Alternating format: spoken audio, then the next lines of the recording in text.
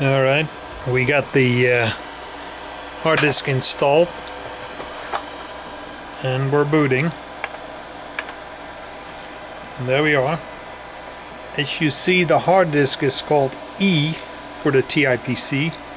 That is because A, B, C and D were reserved for floppy drives. IBM machines of the time only had A and B for floppy drives, and they had the twisted cable, as you might remember. So you have to set all floppy as the 0 floppy, and then the twist makes it an A or a B.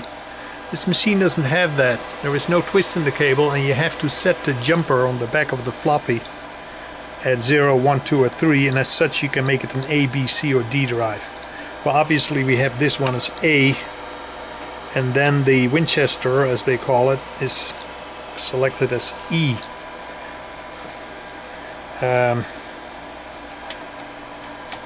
This is the A drive, the floppy,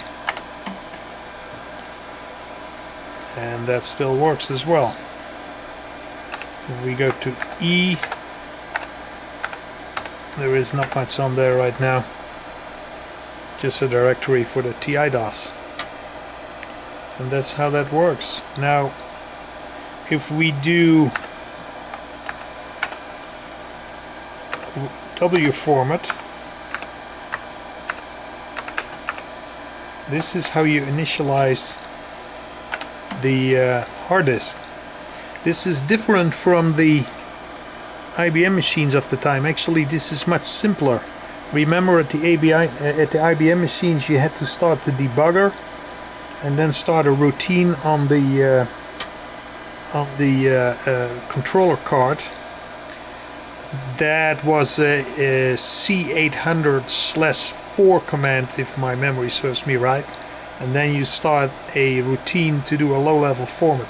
For this machine that's not necessary. You just type W format and then you can select from a menu what floppies you want to, what hard disks you want to format, low-level format.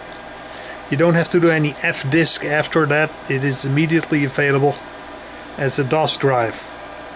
So that was actually done much better by TI. For our machine here, I have selected the 20 megabyte drive, which seems to be the largest available. Actually, I don't have a mini scribe. This is actually a Seagate 225, if I'm not mistaken, and that seems to be fully compatible with the mini scribe because it formatted normally.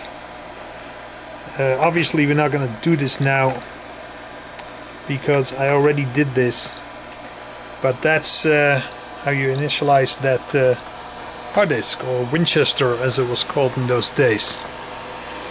And here we see the hard disk controller.